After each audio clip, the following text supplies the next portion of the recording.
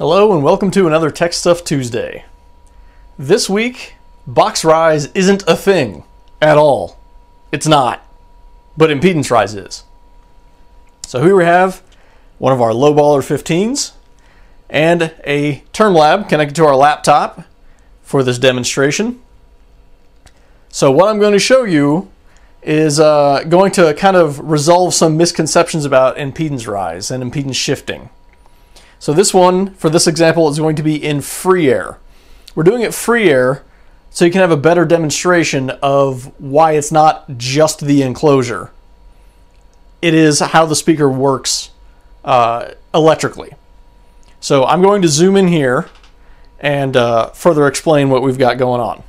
So what we've got here is the volts RMS, amps RMS, which you'll see the direct relationship to those with the impedance, Z, which is the real-time impedance, power true, which is the actual power going into the sub, and the frequency in real time, which we don't have anything playing, so it's kind of bouncing everything around there. And we've got the oscilloscope. So you'll see this is a clean, pure signal. We've got a America 12K on this sub, also proving amps don't just put out rated power all the time. You do adjust the amount of power that comes out of it. So we're going to start with 60 hertz.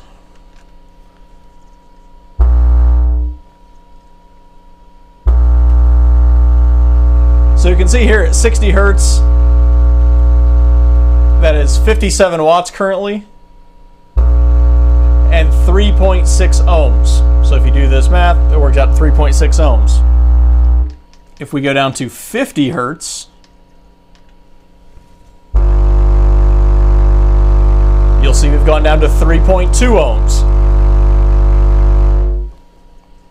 We'll go down to 40 hertz.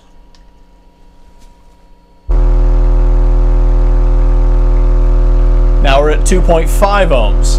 Now this is a dual 2. So nominal, this is 1 ohm, and we're at 2.5 ohms by going down to 40 hertz.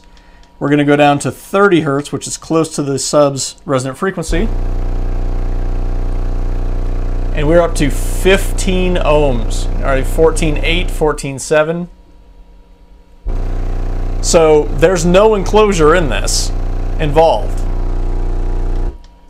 But the impedance is different because of the electrical properties.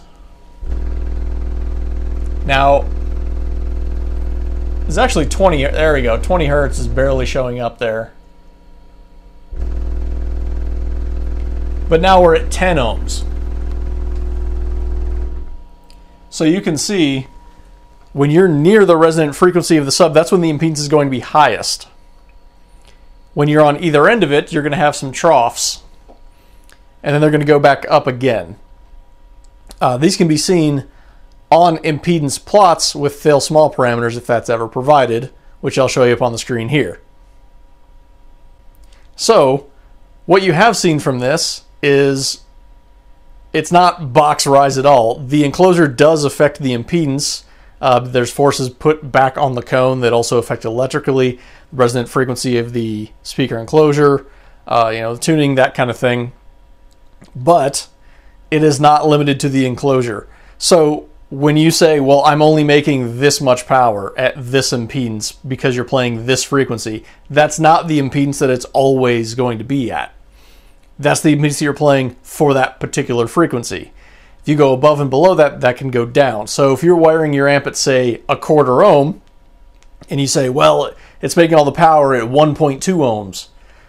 If you play different frequencies, higher or lower than that, your impedance is going to drop, and you could actually be playing at 1/4 ohm. So you might pop a fuse, you might blow up the amp, it might go and protect, any number of things.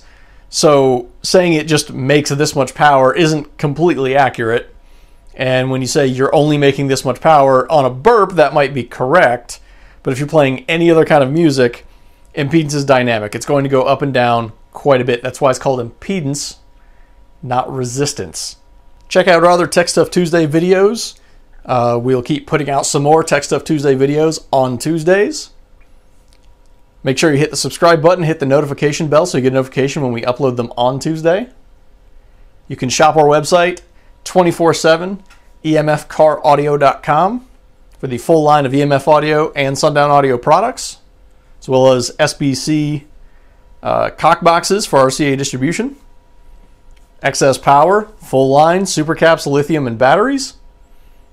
And I will see you on the next Tech Stuff Tuesday.